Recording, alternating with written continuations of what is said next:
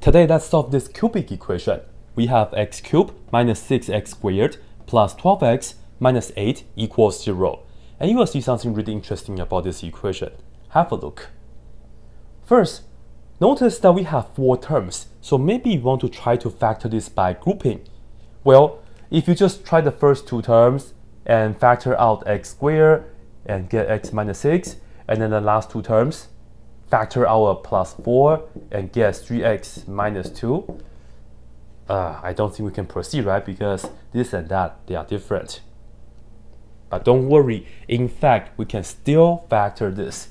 It's just not that kind of grouping. Have a look. Here we have negative 6 and 12. We can factor out 6. That's pretty good, right? So let's try to put these two together. That's that though. Let's put x cubed minus 8 together. Yeah? And then of course this right here. And try factor by grouping again.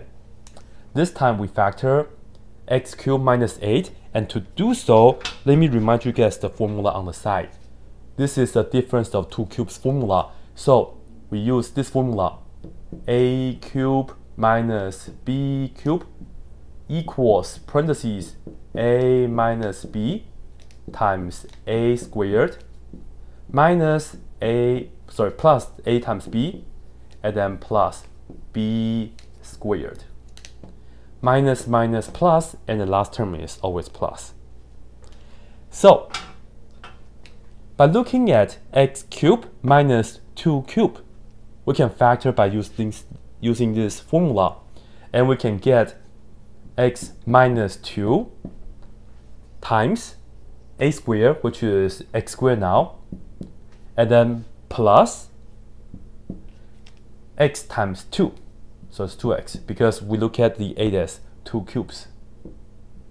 Yeah? And then lastly, we do b squared, so 2 squared. 2 squared is 4, so plus 4.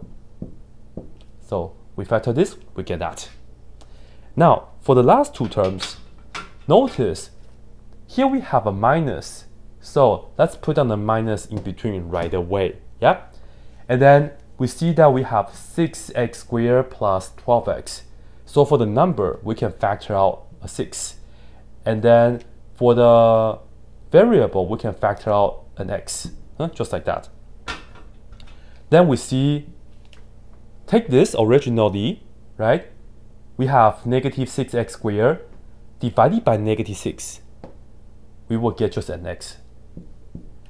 Originally, we have 12x divided by negative 6. 12 divided by negative 6 is negative 2.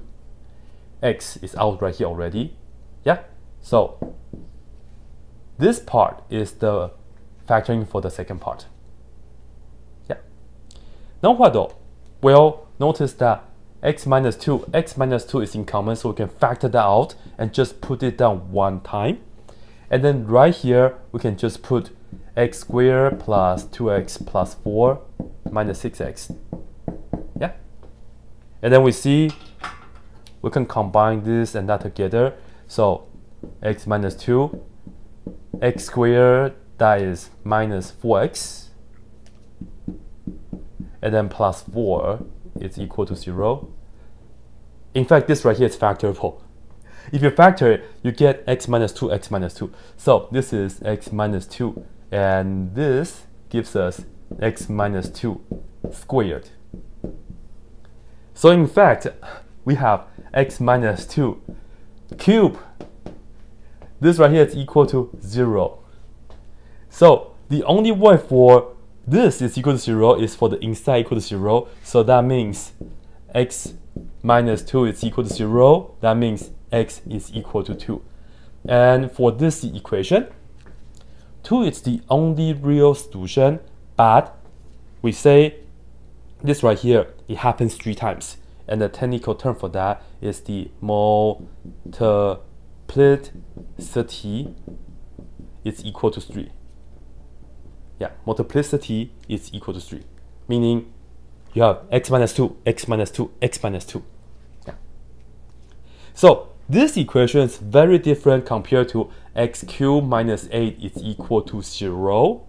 Because this equation, it has a real solution 2, but it has 2 more complex solutions. And if you want to see how to solve this equation, you can check out my other video for it. The link to this video will be in the description. And for now,